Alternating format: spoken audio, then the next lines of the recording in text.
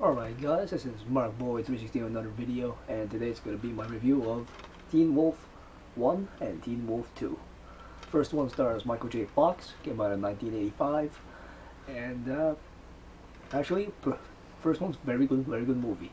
It's about Michael J. Fox, who discovers that he turns into a werewolf, and his father was hoping that it would skip a generation, and he says, hey, he tries to help Scott, Michael J. Fox, to deal with turning into a wolf.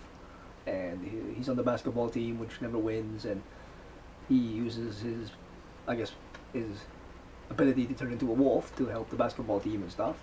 And he gets popular and all that, and then all of a sudden people start turning on him because he's getting popular, and all the girls like him and stuff like that.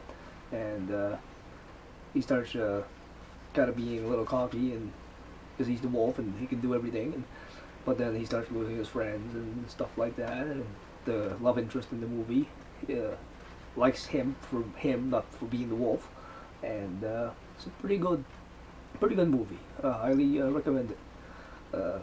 Second one, it stars Jason Bateman, and the only person that appears in both of them is the basketball coach, who appears in both. In the second one, the guy from Addams Family is in it. I can't remember his actual name, his real name. John Eston, I think. Yeah, from the Addams Family. But yeah, he's in that one. But the second one is basically he's Michael J. Fox, or Scott's cousin, and he's also turns into a wolf, Jason Bateman, and basically same kind of plot to the movie.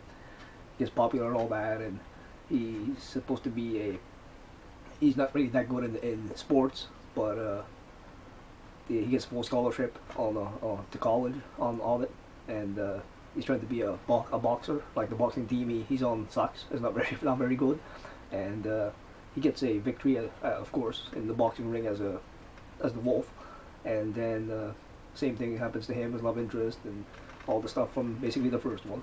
So they're both similar, but both the second one, he finds out that he doesn't have to be the wolf to be popular and stuff. So some kind of not really similar endings, but it's what you expect. But the Teen Wolf and Teen Wolf 1 and 2, awesome. And it's one of these flipper discs with both movies on the same disc, and there are no special features. No, both are rated PG. First one came out in 1985. Second one came out in 1987. So, and the first one I think is better than the second one. I recommend if you have both, I'd say you probably watch the first one. I think it's better than the second one. They should have had Michael J. Fox in the second one too, and the same cast. But it would have been cool. But yeah, I think it was also a TV show back in the day too. But yeah, Teen Wolf 1 and 2, that's my review. I hope you guys enjoy it. And like I said, if you haven't seen them, I can spoil the ending. But it's got some cool endings on both. I hope you guys enjoyed it, and please catch me in the next one.